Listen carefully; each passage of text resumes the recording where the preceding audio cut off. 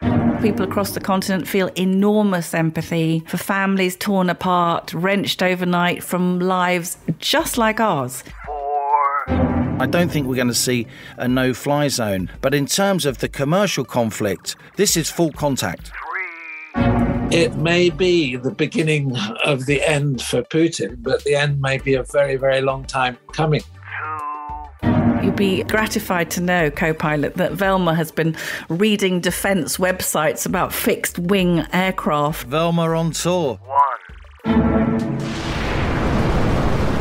We have liftoff. Welcome to Planet Normal, the Telegraph podcast with Allison Pearson. Hello. And me, Liam Halligan. Well, Alison, as the military conflict between Russia and Ukraine escalates, there's also an economic war between Russia and the West. Since Vladimir Putin invaded Ukraine last Monday, Western governments have been ratcheting up the sanctions. And now, in a bid to put pressure on Putin and protect their own reputations, Western companies are now rushing out of Russia too. Energy giants like BP and Shell have vowed to sell their multi-billion-pound stakes in various Russian energy projects. US oil major Exxon has just joined them. The likes of Ford, Boeing, Daimler, as well as media thoroughbreds like Warner Brothers, Disney and Sony, and tech giants Apple and Dell are also now rushing out of Russia. Events are moving fast, co-pilot, and while we're rightly focused on the military aspects of what's happening in Ukraine, and of course the humanitarian fallout, it's important, I think, to keep an eye on the big picture. What do these seismic events in post-communist Europe mean for firms and households here in the UK? What do they mean for me, Alison, for you, and for our fellow Planet Normal citizens? Well, those are all good questions, Liam. We thought we'd begin this week. A junior medic who is living in the centre of the Ukrainian capital got in touch with Planet Normal, and with the sirens going off, with the threat of bombing, this is what this junior doctor who works delivering babies said to us. Hello, my name is Serhiy, and I wanted to share what is happening right now in Kiev on the 2nd of March. So far this night was calmer than the previous ones. At least we could spend several hours in the apartment and sleep here, not in the parking lot and in the underground, because this is the only shelter that we can reach, and within a few minutes. There are less shootings, but what I'm quite afraid of, that these shootings and the explosions that are closer to us. And if you listen attentively right now, there's another siren starting. My parents are really terrified because they are in Lviv, in western part of Ukraine, and they really want my wife and me to get to them, not to stay in Kyiv, because they say there is nothing to do here. But I mean, I'm a doctor and I will have a shift in 2 days, and that means that I will have to take care of the pregnant women, even if they will have to deliver in cellars. And even if the first thing they see, it's pretty much darkness of the underground, but this is safety. This is only safety we can afford right now. Luckily, there are no shootings that are happening here during the day or so close that we can actually see them. But this doesn't comfort at all, because people don't know what to expect. We really fear that there will be two countries with us in this state of war, but not the special operations, that will be heavy bombing here, that will be blockage. And the food that we have in our kitchen now, this will be everything we'll have for a week or two or a month, we don't know. And it's uniting the nation, but the price we have to pay, that it's really, really bad. Alison, I must say that's incredibly powerful, even for somebody of my generation. I was born in the late 60s. That sound is just so evocative, isn't it? So evocative, it makes yeah. British people literally well up, because it reminds us of the Blitz. And I think also, Liam, that amidst all this chaos and sound and fury of war, that's an ordinary professional person, someone just like us, whose life has been absolutely overturned. This is the 8th day of fighting today as the Planet Normal podcast goes out. And there is a young doctor who is having to take his life in his hands to get to the hospital. And I was particularly struck, as I'm sure most women would be, by the idea that he's going to have to deliver babies. There are still babies. Imagine, Liam, babies coming into this world in darkness of an underground basement or car park. And that's the first glimpse they get of this bloody world. I think it really does bring it home to you. This is, for me, what I've been thinking about this week is it's not, as Neville Chamberlain infamously said of Czechoslovakia in 1938, this is not some quarrel in a faraway country between people of whom we know nothing. I think this is Ukraine. These people, they have lives like ours. They look like us. They talk like us. And I think that this is what's been coming home to people this week. I looked it up, actually, co-pilot. Wars when the invaded country is a democracy hardly ever happen. So this is a huge shock. And British people across the continent feel enormous empathy for families torn apart, wrenched overnight from lives just like ours. Fathers we've seen waving goodbye to little kids on trains, knowing they may not see their children again for months, maybe never see them again. And of course, these scenes are playing out 24/7 on phones, on TVs, tablets, radios. And that's having a very powerful effect, Liam, isn't it, on public opinion, stiffening the West's resolve to punish Russia in an unprecedented way, which I know you'll talk to us about. But I'm not quite sure the public has realised the price we are going to have to pay for this extreme action. Your comparison with Chamberlain in 38 is really interesting, sparked not just by the sound of the sirens, which actually have moved me, Alison. I'm sort of struggling to hold it together here a little bit. The difference between Ukraine in 2021 and Czechoslovakia in 1938 isn't that the countries are particularly different. They're both Slavic nations that are roughly the same distance away from the UK. The difference now is that this is pretty much the first social media war. Ukraine is a tech-savvy country, lots of computer engineers. They have all the same pretty much smartphone apps that we have. Smartphone usage isn't as widespread. It's a much, much poorer country, but many people do have smartphones, particularly in the urban areas where Vladimir Putin has centered his bombing campaign and his military presence. So because this is a social media war, we can do things like we just did, a recording with a young doctor from Kiev almost in real time. That would have been very difficult in 1938. Because this is 2022, we can see the tweets and Facebook posts or other forms of social media, TV crews working in Ukraine. It's much, much easier for them to get the pictures back given digital technology. And I genuinely believe, Alison, and as you know, I've covered Russia and Eastern Europe for a long time, I'm genuinely surprised at the extent of Vladimir Putin's overreach. And I'm following the Russian media, Russian newspapers, Russian websites. There is, believe it or not, still a lot of independent journalism going on in Russia and a lot of independent social media messages out there. And we're seeing not just from Russian emigres, but also from the Russian people themselves, particularly younger people, the concern that they have about this war. I don't think young Russian conscripts want to fight this war against their Ukrainian cousins. These countries are literally cousins in so many ways in terms of their blood, their ethnicity and their history. Yes, of course, there are differences. There are differences between different parts of the UK, of course, but there is a huge affinity between these countries, which until quite recently in our adult lifetimes were one country. They were part of the Soviet Union, and that was not a coincidence. And the Russian Orthodox Church was created, it had its wellspring in Kiev. There are obviously many ethnic Russians in East Ukraine, but they are quite different from the Ukrainians who live in West Ukraine, who are Catholic rather than Russian Orthodox and much more of Polish origin. They're all Slavs, but they're different. And that's where a lot of this conflict and struggle stems from, that essential difference between the two parts of Ukraine. There have been tensions between the two parts for many years, and there have been tensions between Russia and the West over the future direction of Ukraine for many, many years, allied to that much bigger existential issue of NATO expansion. But crikey, how these tensions have exploded with that aggressive act by Putin. Yeah, I think it's interesting, Liam, that as you say, Putin's overreach. I mean, I think the evidence suggests that he was expecting this to be a walk in the park. By accident, Russian state media posted a pre-written release which basically said, "We won, a new world is being born before our eyes." And we can only imagine how Putin is feeling now, frustrated, angry, looking for a scapegoat. That's a very, very complex picture.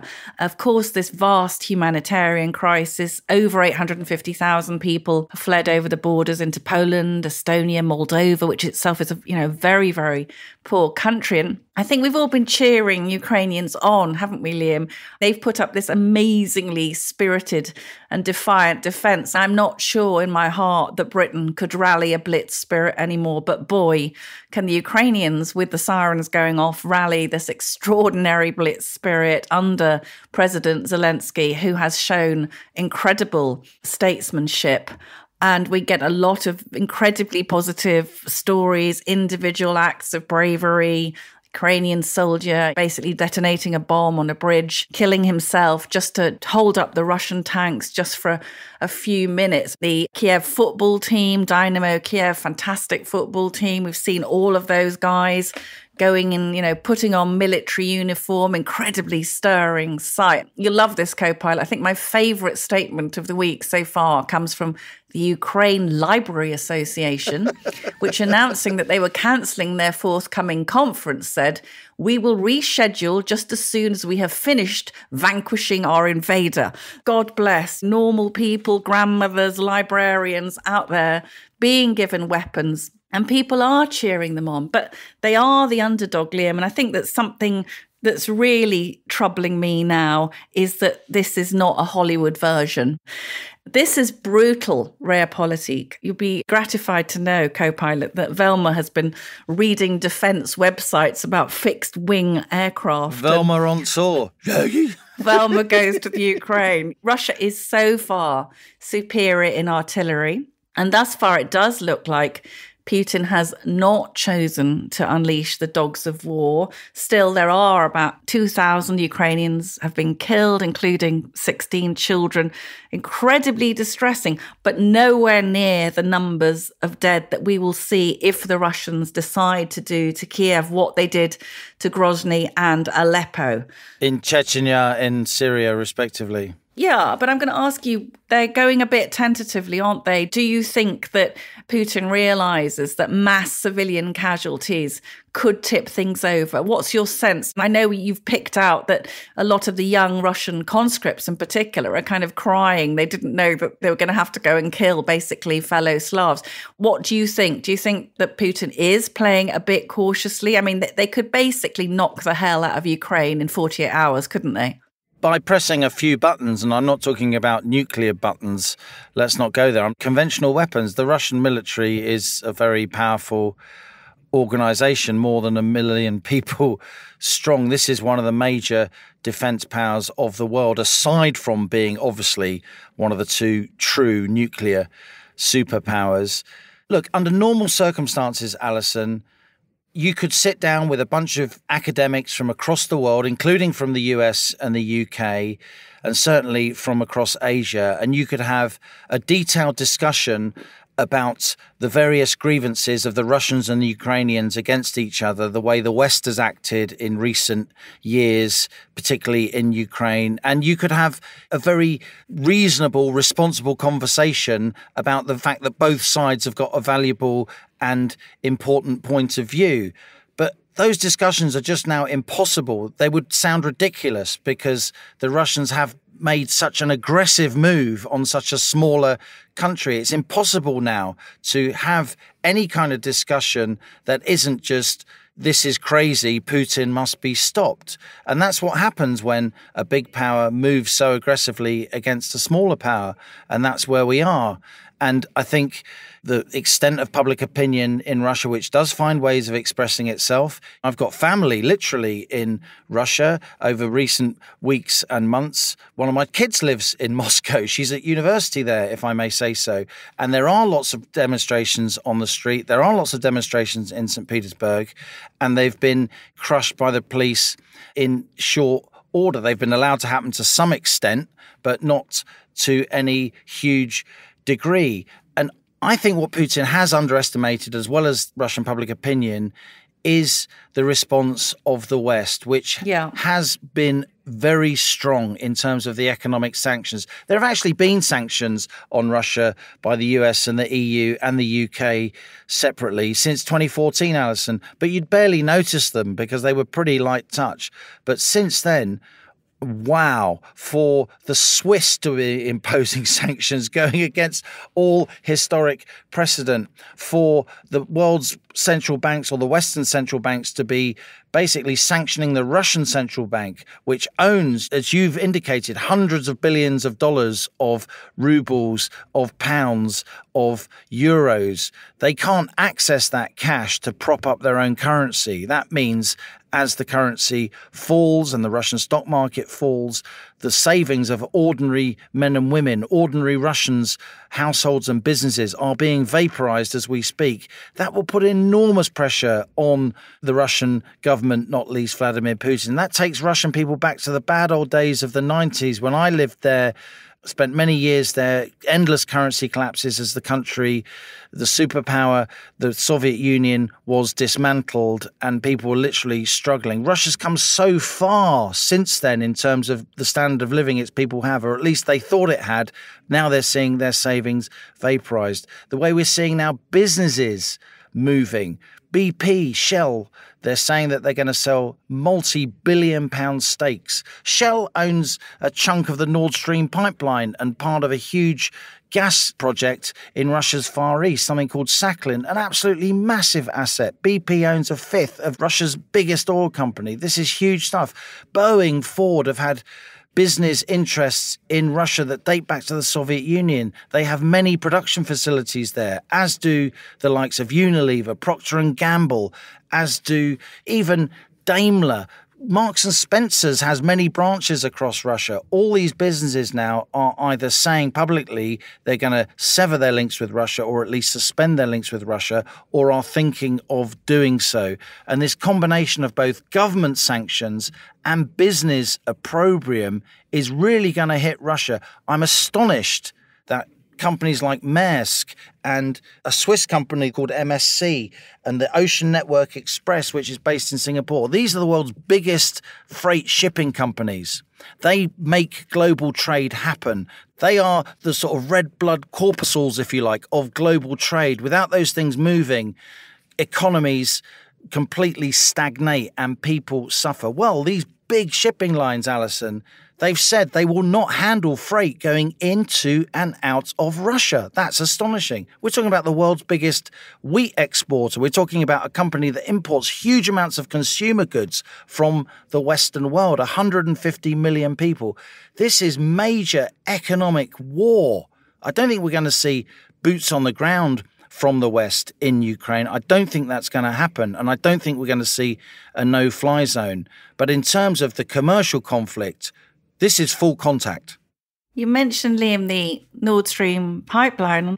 Something we have talked about before on Planet Normal is the crazy overdependency of the West, and particularly, obviously, Europe, on Russian gas. And in the first couple of days of the war, we saw some of our European neighbours being a bit shamefaced and not exactly wanting to sign up to some of the more stringent sanctions that Boris was very vehemently arguing for. I mean, the Italians, I think, were a bit worried about losing their luxury handbags market in Moscow, always a consideration when children are being murdered. And Germany, indeed. I mean, I was really quite shocked by this.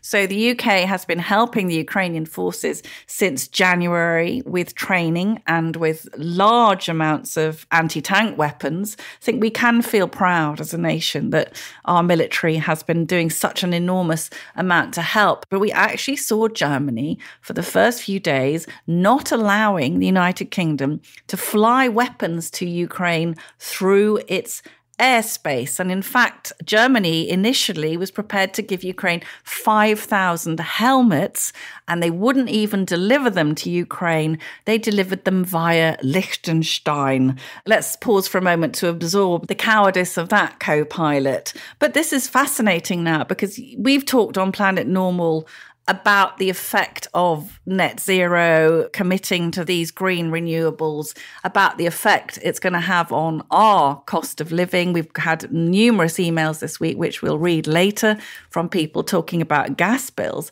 But now we're seeing the crazy switch to these things, crazy over-reliance on Russian gas has actually constrained the West initially from having a proper response. And I think people now are looking back at Angela Merkel, once seen as the reassuring mutti of the EU, now in retrospect looks like the Kremlin's best friend.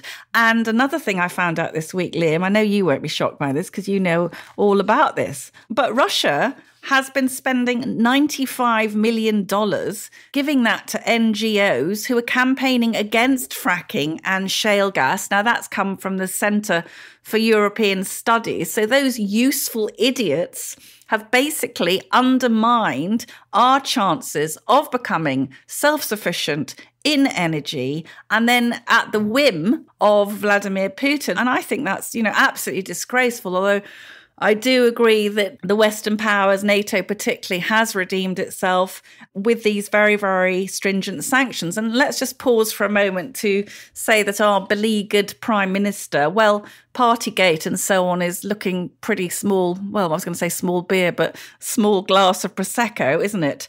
Compared to this. And it was Boris who was leading the charge, wanting Russia to be kicked out of SWIFT when he has been front and centre, leading the calls for tough sanctions. He seems to have rediscovered his Churchillian spine. And I think he's been particularly in contact with President Zelensky. There are so many factors, but I think what we're looking at going forward, co-pilot, is huge shift in energy policy and bloody well stop running down our defence. Just imagine a Conservative government until this week wanted to cut our troop numbers from a measly 80,000 to 60,000.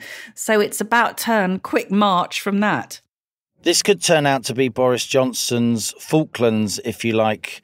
Of course, the war in the early 1980s that rescued Margaret Thatcher from a pretty difficult situation in terms of her own personal unpopularity. She then could have what you'd call a khaki election, and she went on to win another term, of course, not just in 83, but also in 87. And the rest, as they say, is history. You're right, Alison. The impact of all this on domestic British politics and indeed society, as well as our cost of living, is absolutely enormous. The media has been reluctant or rightly focused on the military and humanitarian implications of what's happening in Ukraine. So they haven't focused on the implications for the UK. But I do think now there's going to be an end of the moratorium on fracking. I do think we're going to end up developing shale gas in the UK. I do think the government is going to have to move in the upcoming budget on the 23rd of March, or the spring statement, as we must call it, to not only dampen the implications of spiralling energy prices for households. We got that big increase coming in April, and since then, wholesale oil and gas prices have ballooned, but also the cost of energy for firms, particularly manufacturing firms, steel-making firms and so on, that are often in the red wall. There's no price cap for commercial users of energy, and many of them, their whole viability is being challenged by this conflict as wholesale gas prices spiral. I do think there's going to be a much bigger focus on the military going forward, which is something that we thought wouldn't happen. We haven't had that kind of sense that we need more armed forces since the Berlin Wall collapsed. This is a major change, Alison. This is a milestone in our lives and in history. There will now be big, big changes in the UK. And also, I think, as you rightly say, a lot of the issues of politics that have obsessed many of our colleagues over many years do now melt away into almost comical insignificance, don't they? Of course, the Downing Street party scandals was and is a scandal. Of course, it's upset many, many people. But subjects like that, subjects relating to identity politics, the tittle-tattle of Westminster and virtue signalling, I think certainly for the next few weeks, maybe even for the next few months and years, with this return, as you say, of proper realpolitik. The end of history has ended, to paraphrase Francis Fukuyama.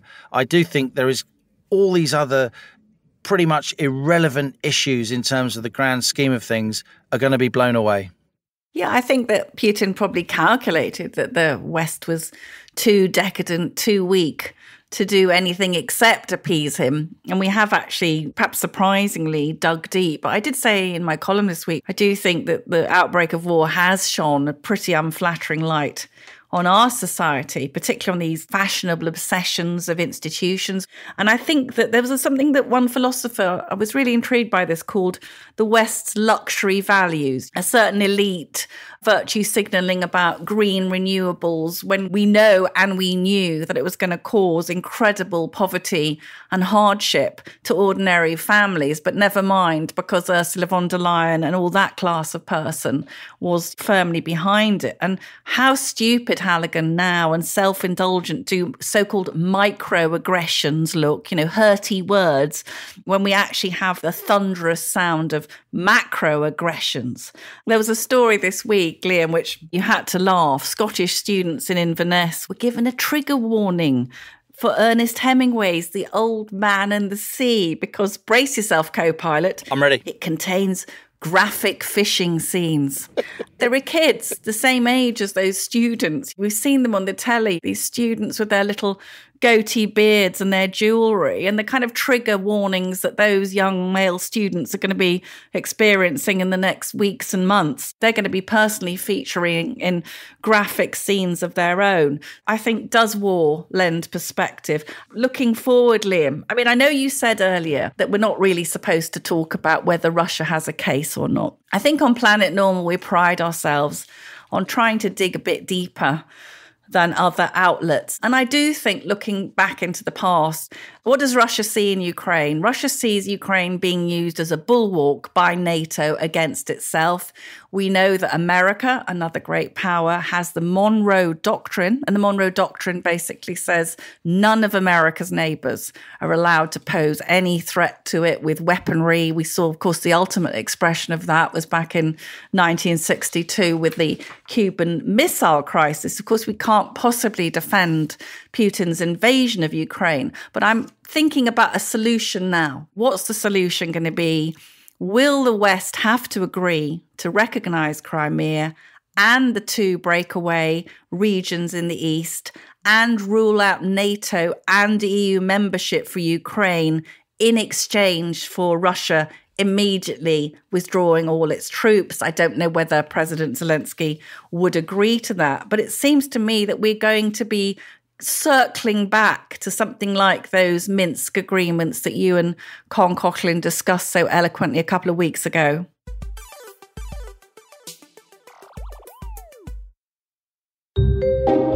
I do apologise for interrupting your podcast listening, but I wanted to pop in to tell you about another Telegraph podcast. Mine. I'm Christopher Hope, also known as Chopper, and I'm one of the paper's long-standing political reporters and host of a weekly podcast called Chopper's Politics. It's full to the brim with political insight and Westminster gossip, recorded from the heart of the action in the Red Lion pub, just round the corner from Parliament and Downing Street. Each episode I chat to the movers and shakers in British politics, from London Mayor Sadiq Khan to Leader of the House of Commons Jacob Rees-Mogg. So pull up a pew and join me for your dose of analysis, news and views on Chopper's Politics. Find it wherever you're listening to this podcast. Cheerio!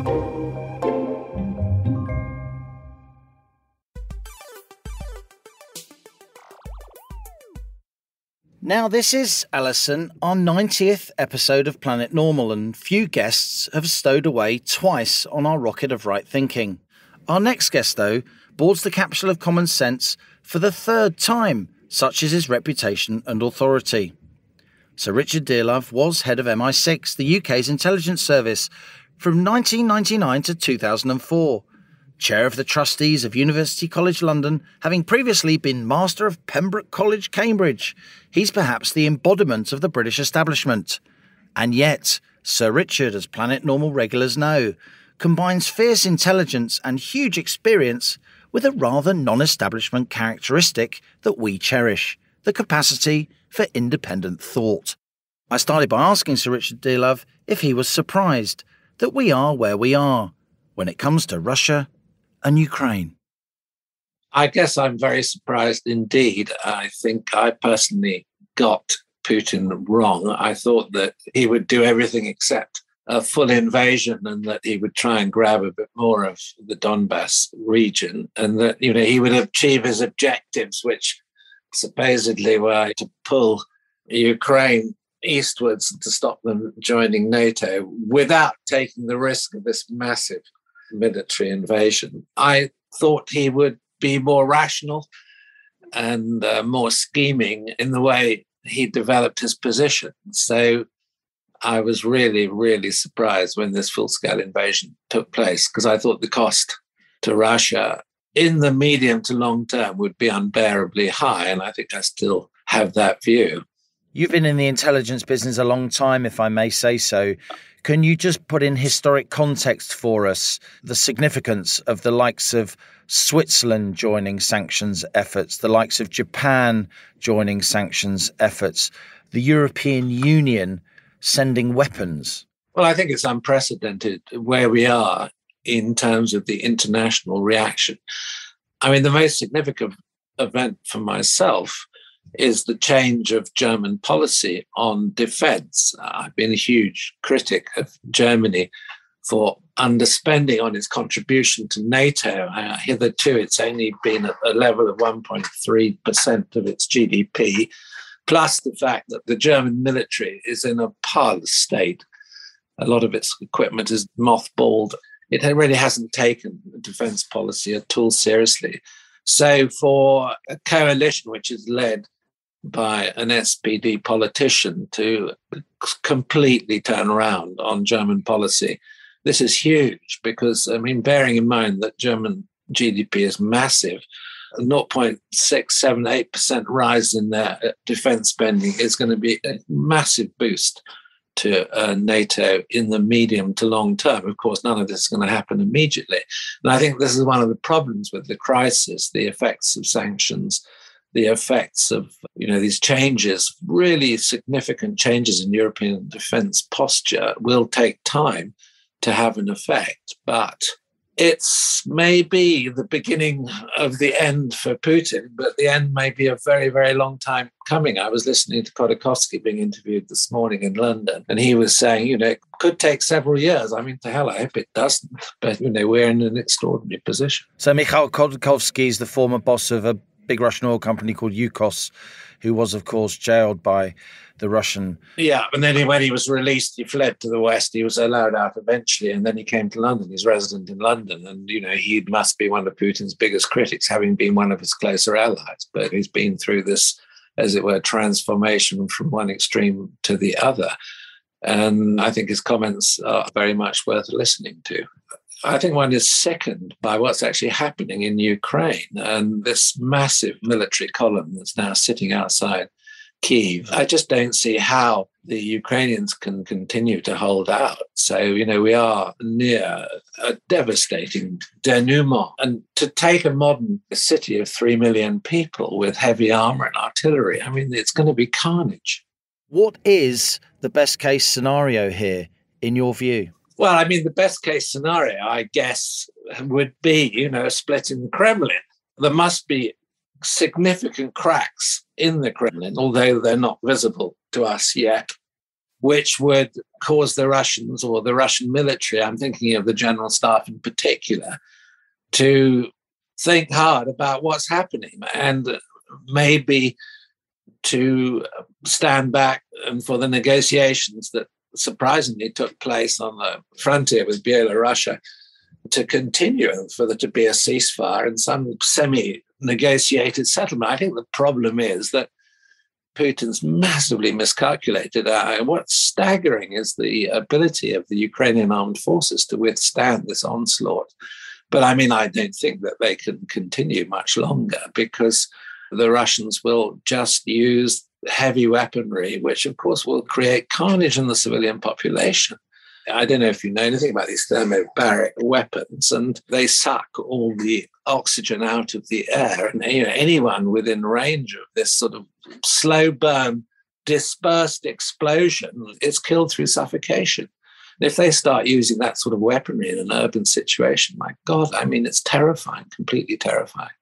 I just can't believe that the Russians are really going to go through with this, because even if they capture the capital or they capture Kharkov, I mean, they're going to be faced with a huge insurgency from the population.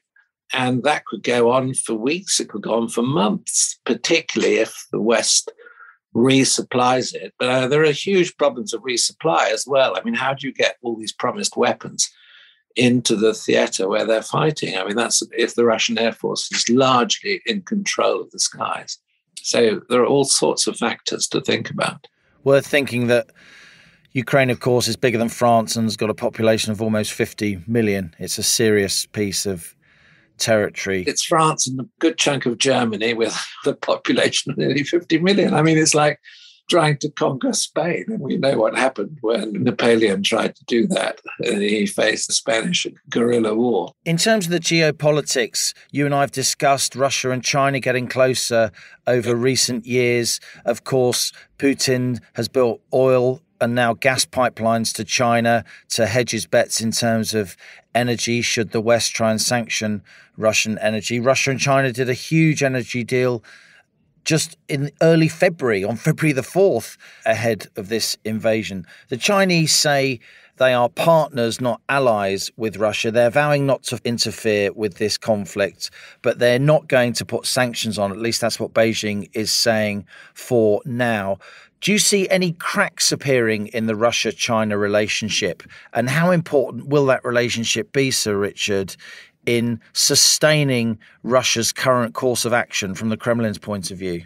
Well, if China, as it were, continues to be a really important energy purchaser and partner with Russia, of course, that sustains Russia's financial strength. I mean, clearly one of the dangers in this situation for the West in the longer term is that we will drive Russia more closely into the arms of China. However, I mean, the Chinese, they're at an interesting phase. And I think that over the last 6 to 8 months following the takeover in Hong Kong, the security laws in Hong Kong, their behavior in the South China Sea, their rather belligerent comments on Taiwan. But Xi Jinping's drawn back and moderated China's position. I mean, I think this is a subtle judgment, but one that the experts seem to understand and are pretty confident about. I mean, China, I think, takes care or greater care of its international image. And for it to be associated too closely with Russia in this venture is going to be incredibly damaging to China as well. So one shouldn't necessarily assume they're going to move in lockstep. And I mean, you've used that phrase, they're partners, not allies. So there's a great deal of uncertainty here. But in the longer term, one is worried that there'll be a Beijing-Moscow axis and that this will be the basis on which the international security system becomes rebalanced, readjusted. It's a pretty disturbing prospect. But I think the Chinese will react with caution and with care because they have become, I think, more worried about their international image, about their international acceptability. And of course, they are basically one of the world's largest trading nations, which the Russians are certainly not. I mean, the Russians have a one-footed economy, which is based on energy and selling energy. And Europeans, particularly the Germans, have been incredibly unwise in the way that they've developed their energy security in terms of dependence on Russia. And I think we're going to see a huge readjustment now on energy security issues. So this whole crisis raises so many complex issues and different angles. I was going to come on to energy security, but before I do, I should say, or if I may, that I agree with you in terms of Russia, China. It is a very complex, historically, mutually very suspicious relationship. I know from my own time in Moscow that Russian school children, to this day, their nursery rhymes are sometimes about suspicion towards the Chinese among the Russian population. And 2 Chinese state banks tellingly have said they're restricting finance for Russian commodity purchases. Let's come on to net zero then, Sir Richard. We've seen Germany say it's going to develop its LNG import facilities in order to diversify away from Russian gas, notwithstanding the now 2 undersea pipelines. They're the joint longest undersea pipelines in the world between St. Petersburg and the north coast of Germany, the so-called Nord Stream pipelines. Do you think that the British government will now rethink? Do you think we will move away from such a fast-paced approach to net zero? Do you think, for instance, Sir Richard, that the moratorium on fracking will now be lifted? Do you think it should be lifted? I think that we should immediately lift the moratorium on fracking, and that we should follow the advice of the Royal Society, which is that the seismic risk in fracking was not significant enough to stop us. I mean, we have got to become reasonably independent in our ability to produce energy. The rush to net zero is admirable, but it's completely unrealistic. It's totally unrealistic. We've got to reassess the situation. Have ministers been guilty of virtue signalling on this? It's ridiculous. I don't know what's come into the government's head on this, because they've just adopted a set of crazy, unattainable objectives in terms of the introduction of electric vehicles. It's just not practical. We've got to be much more careful. I mean, I applaud the objective, as we all do, to move towards net zero, but we need a policy which is practical and achievable. And of course, gas, particularly the sort of quality gas that the Americans produce through fracking, which has a low sulfur content, is going to be the transfer fuel of the future. And then, in addition, we must develop small modular nuclear reactors. The technology exists. It's what drives nuclear submarines. The Americans are quite advanced in this area. We must invest heavily. And then, we can move sensibly towards zero carbon on the basis of having these small nuclear reactors and using gas. And there are alternative supplies of gas which are going to be available. So the Dearlove energy blueprint, if I may, is get fracking now, more oil and gas exploration in the North Sea, and modular nuclear reactors as soon as possible. Absolutely, and develop our dependence on gas. But then, we've got to have sufficient storage and sufficient supplies. What the European powers who are dependent on Russian gas need is a sort of Berlin airlift of gas supplies to Europe as quickly and as fast as possible, so that we change the energy equation. Have we been naive? We've been naive. And, the European Union, and Merkel in particular, have had this sort of benign view of Russia, which has just been completely exploded and knocked on its head. We've got to now reorder our national security priorities, and we have got to change our energy security policy, which is a fundamental part of our national security policy anyway. What will the British Army, Navy and Air Force look like in 10 years, Sir Richard? And to what extent will current events change how it looks? I think current events will change these very significantly. The problem is one of affordability. Global Britain, if that is the model for the future, needs a much, much larger Navy. We're embarking slowly. That program needs to be accelerated. And we will need, as it were, to increase the size of the military and the Air Force. So we're going to have to raise our defense expenditure above whatever it is, 2.2% of GDP. It's going to have to go up above 3% of GDP, in my view. And we have to make sacrifices. I suppose the most controversial thing I can say is our lives seem to be focused on the National Health Service, understandably in the aftermath of a pandemic. But we have to give equivalent weight in other areas of expenditure, and probably the most urgent now is a degree of re-equipment and rearmament in our armed forces. And I think the Navy should come first. Final question, Sir Richard. I have to ask you this because many of our Planet Normal listeners have emailed us about it. The current head of MI6, your successor, Richard Moore, tweeted as the invasion of Ukraine was happening, with the tragedy and destruction unfolding in Ukraine, let us resume our series of tweets to mark LGBT History Month. Is this the sort of thing that the head of British intelligence should be tweeting? What does it achieve? Well, I'm personally disappointed in the timing of that tweet and how it came out.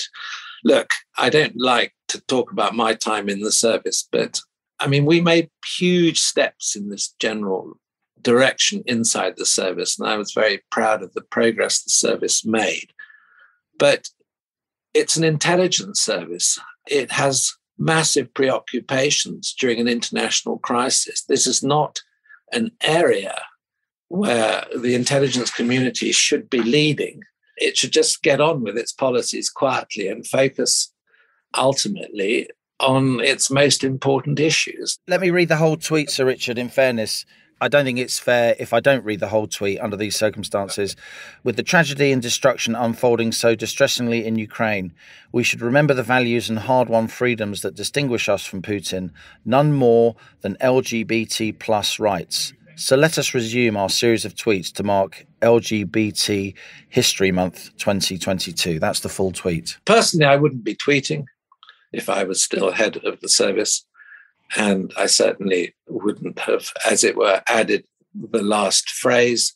But, you know, I don't want to be seen as a sort of someone who is in any way opposed to the sentiment of the tweet. I just think the timing was unfortunate and unnecessary and exposes the service to criticism that you've received from your readers. You know, in a crisis, one should focus on the crisis and get on with that. And the service internally, its personnel policies, can achieve all the things that are expressed in that tweet without having to advertise the fact publicly. Sir Richard Dearlove, thanks so much for joining us here on Planet Normal. Okay, Liam, it's a pleasure to talk to you, and important to do so in this extreme moment of crisis.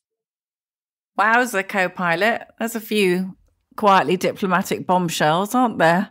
Get fracking and drilling, increase the size of our military, stop giving so much money to the NHS and boost the size of our pathetic navy, raise defence spending. Germany, there's been terrible lack of contribution to NATO. Suddenly this massive wake-up call. They were coming thick and fast, co-pilot, weren't they? It was like a sort of 1954 edition of Eagle magazine or something. It really was.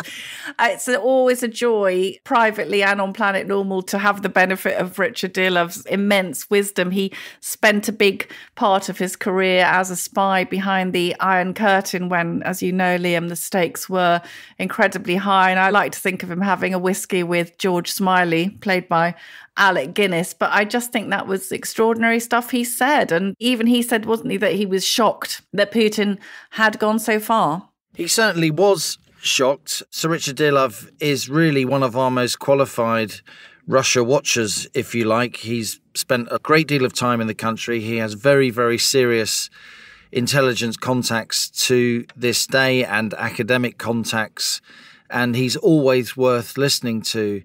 And I think it just goes to show how surprised a lot of professional Russia watchers are about what has happened. And as I say, the time for nuanced, learned, on the one hand, on the other, discussion about how we can solve this Russia-Ukraine conflict, you know, along the lines of the Minsk agreements that you talked about earlier in 2014, 2015, a degree of autonomy for Donbass and Luhansk, the part of Ukraine closest to Russia, the part where there are so many ethnic Russians who have felt over the years that West Ukraine hasn't respected their language, their ethnicity, their rights. They could have been given some degree of autonomy within the construct of the Ukrainian nation, so not annexing them or splitting up the nation. And that would have potentially been enough to solve this agreement, as the French and the Germans tried to convey before this invasion. But the time for those nuances isn't now. What we need now is just an end to this destruction and humanitarian fallout. And I do believe strongly that the reason Putin will eventually stop this will be because of the economic pain that the West is going to impose on the Russian people.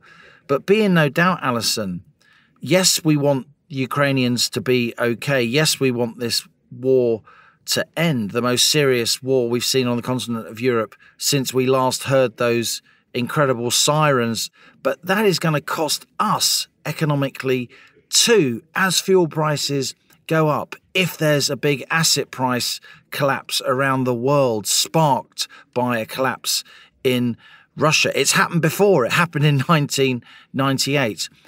If people's retirement portfolios are seriously dented as those asset prices, stocks and bonds fall. So the stakes are, of course, very, very high for Vladimir Putin. They couldn't be higher for ordinary men and women in Ukraine. But the stakes here, Alison, in a different way, are pretty high too. Let's cut to the chase, Liam. I think Boris is going to have to pluck up courage and go upstairs and tell Carrie that net zero is cancelled for the foreseeable future. And I do think he's shown some backbone over Ukraine, but I think he's probably slightly more scared of her indoors than he is of the Russian president.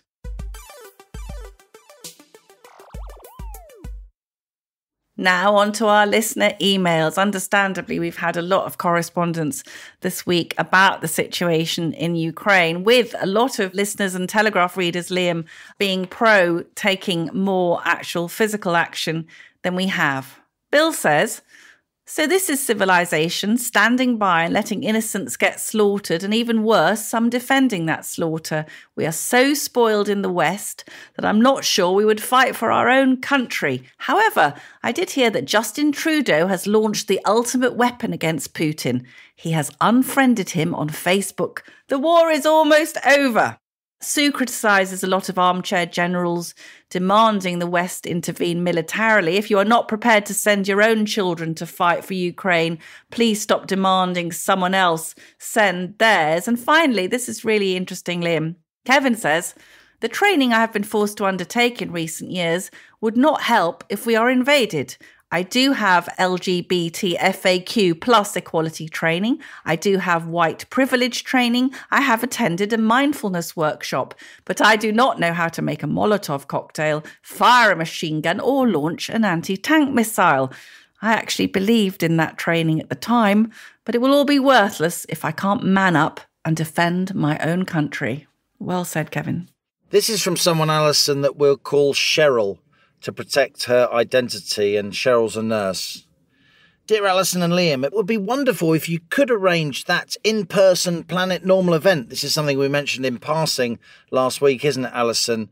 That we're thinking of hosting a live event for our 100th Planet Normal in 10 weeks' time. Amazing enthusiasm, Halligan, for this event. A tsunami of emails we had just on a tiny little flicker, a little show of ankle, that we would have a live event. So thanks so much for Planet Normal listeners. If you are enthusiastic about that, do email us and tell us at planetnormal@telegraph.co.uk, and that will help us to get that event off the ground so Planet Normal citizens could meet. But back to Cheryl's email, she said that would be lovely if we could meet in person. She then wrote, I've listened right from the start of your podcast, and just to be in the same room with like-minded people would be a breath of fresh air. On another note, writes Cheryl, it is good to see people out and about, although my work situation, she is a nurse as I said, remains every bit as depressing as before, with the NHS embracing this remote way of treating patients. There's little empathy for patients or family, and sadly, none of us frontline workers. The managers continue to work from home, dictating policy that alienates us further from those we're caring for. I've personally refused to comply with the no visitor or companion rule, and that's resulted in numerous arguments. It's heartbreaking to have oncology patients alone trying to understand what's happening and not being allowed companions for comfort. Thanks for all the sensible podcasts over the last year. Regards, Cheryl. And as I say, that's not her real name. Well, Liam, it's really good, isn't it, to hear from doctors and nurses who are defying these really inhumane dictates. Let's remind ourselves that we've lifted all the COVID restrictions, and we've still got a one-parent rule for parents going to hear if their child has cancer, and only the mum or the dad allowed to be present. So on Planet Normal, we are really, really wanting those restrictions to be lifted. Now, we've had a huge amount of correspondence this week, as I said, from people about the horrifying rising fuel bills. Gary says, I manage my 83-year-old mother's energy bill and her fixed tariff has just ended. Scottish Power are increasing her monthly payment from £58.79 to £256.76. Yes, more than 437%. Is this a record or can anyone best its disgraceful increase? Just saying, Alison, that's £3,000 a year. That's £3,000 a year for Gary's mum. I know, it's insane. And we know also people like my mother of a similar age, extremely careful, watchful about what they spend and probably start turning the thermostat down, worrying about not being able to pay these stupendous bills. And we're going to see old people freezing, Liam. Really a huge national crisis brewing. Claire says, I'm forwarding you an email from my energy supply Octopus. Last Thursday, the household participated in the Great Turndown Challenge instigated by Octopus. They worked out how much electricity we usually use between 4:30 and 6:30 p.m. and set us a target amount to reduce by. We spent the day getting ready. We charged laptops, cooked the dinner early, turned off lights, and generally pushed our usage to other parts of the day. At the allotted hour, the KC sat in the Stygian gloom, drinking water. The children revised for their GCSEs on their laptops. We also turned the gas central heating down due to a slight misunderstanding between the adults. I have that frequently in my home, Claire. Thermostat wars. It was thoroughly miserable, Claire says, but we kept at it for the common good. It turns out that we use 75% less energy than we would normally use, and as a reward, we will be credited with £0.20. Yes, that's 20p. I spent quite a lot of time yesterday wondering about the 20p and the 2 hours my family spent earning it. I opened the Telegraph today and found an article by Olivia Rudgard on net zero. The article says that the government has no reliable idea of how much the drive for net zero will cost the nation. It has no clear plan and is probably overestimating consumer willingness to switch to heat pumps and electric cars, has no reliable estimate of the process of implementation. This is more than concerning. I'm happy to turn off lights in an empty room and run appliances at night within reason. I'll even put on another jumper when it's cold. But from what I have just experienced, that will not be enough. Carrie Johnson and Zach Goldsmith may see it differently, but then their circumstances are very different from the vast majority of the population. Liam, I have read your articles. My goodness, Claire, that's going the extra mile. More than you do, Alison. So I know that you are all over the cost of living arguments. That's quite right about the co-pilot. So I won't rehash it all again, other than to say we need more honesty about it and why net zero is important, but how are we going to get there? This isn't a debate where, yet again, we can be told that we hold the wrong opinions and that we just don't understand. I appreciate that the coming week's podcast may be on war and the plight of the Ukrainian people, but please could you talk about energy? Great email. David wrote to us, Alison, a planet normal do? Brilliant. Yes, please. I feel it's a great privilege to be one of the early settlers on Planet Normal, says David, with every episode under my belt.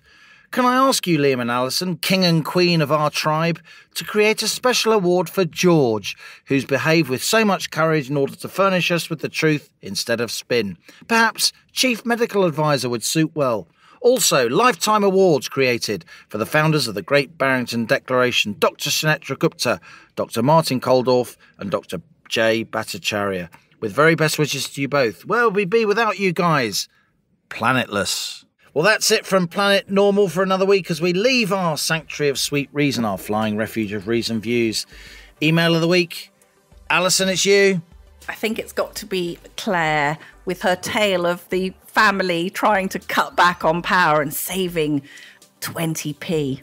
Stirring example to us all, Claire. So, Claire, write to us at planetnormal@telegraph.co.uk with the subject heading in your email, mug winner, and give us your address, and the Planet Normal team will make sure a rare as rocking horse teeth Planet Normal mug is winging its way to you. If you enjoy Planet Normal, do leave us a rating and a review on Apple Podcasts or Spotify. It really helps others to find us. And we will, of course, be publishing more exciting information about our event in the middle of May. Do keep emailing us. And as we speed away from our beloved Planet Normal, And the madness of planet Earth comes back into view thanks as ever to our producers, Isabel Bouchard, Louisa Wells, Elliot Lampitt, our editor, Zoe Hitch. Stay safe and in touch with us and with each other. And until next week, it's goodbye from me.